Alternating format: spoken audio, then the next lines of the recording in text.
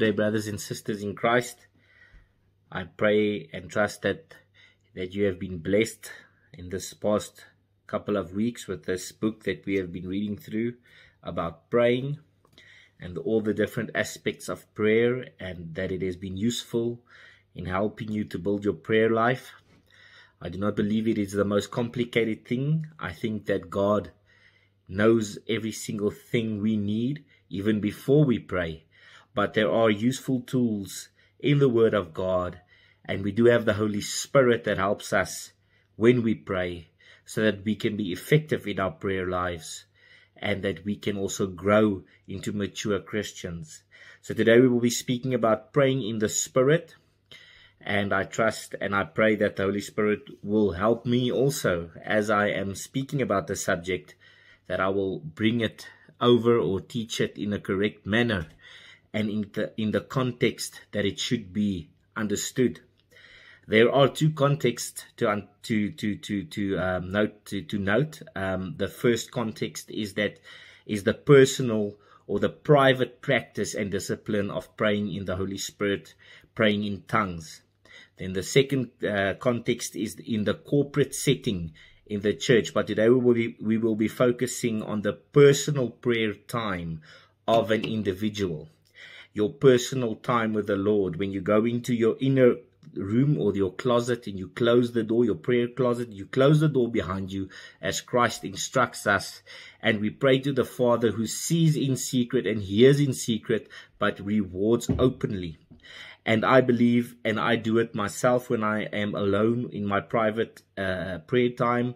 I do pray in tongues and I do pray in the Holy Spirit as the Holy Spirit prompts and guides me. I'm very sensitive to this, and I do not believe that it is some gibberish that you speak. I do believe it is guided and it is a heavenly language, and we should be very, very careful how we apply it. We should not think that this is just something that you just open your mouth and start speaking some weird language. I believe it is a gift of the Spirit, and I believe that if you desire that gift, that the Lord will hear you and He will grant you that gift. But it is a supernatural work of the Holy Spirit. I do believe that. The first part of Scripture that we will be looking at is 1 Corinthians 14 verse 2. And it says the following: "For he who speaks in a tongue does not speak to men but to God, for no one understands him. However, in the Spirit he speaks mysteries." So we hear that we do not speak to men in tongues. We cannot speak to each other in tongues. But when we pray in the Spirit, it is a direct prayer to God.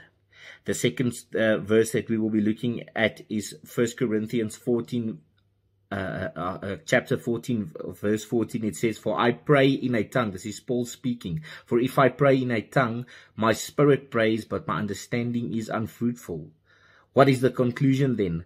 I will pray with the Spirit, and I will also pray with the understanding. I will sing in the Spirit with the Spirit, and I will also sing with the understanding. So with my understanding. So we see here that Paul uses it in both settings, and he trusts the Holy Spirit to guide him in when he speaks in his normal language, as well as when he speaks when he prays in tongues, that it is guided by the Holy Spirit.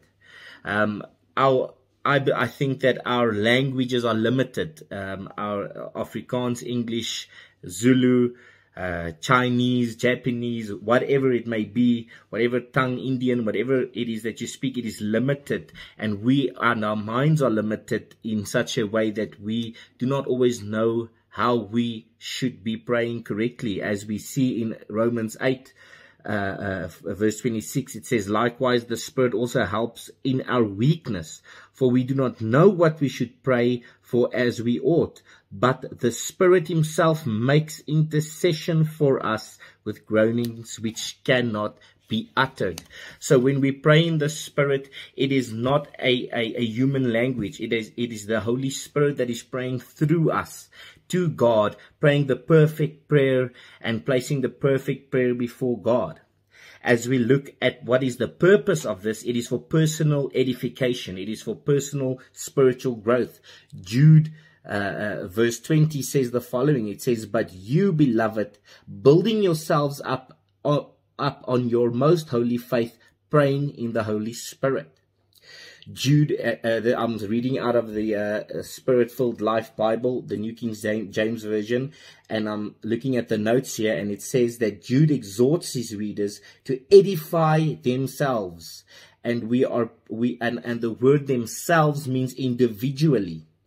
With the apostolic teaching, a vital part of their spiritual growth is praying in the Holy Spirit.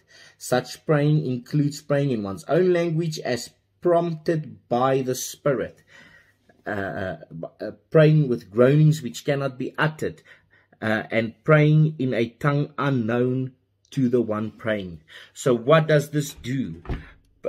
Praying in the Holy Spirit gives you the ability through the Holy Spirit, by faith, praying the perfect prayer and building up your most holy faith. It builds faith, and according to, and we are and it is a prayer that is according to the will of God.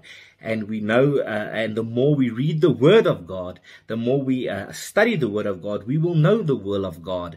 But we will still always fall short, because we have a flesh. We are spirit, but there's also flesh involved, and where there's flesh involved, we will always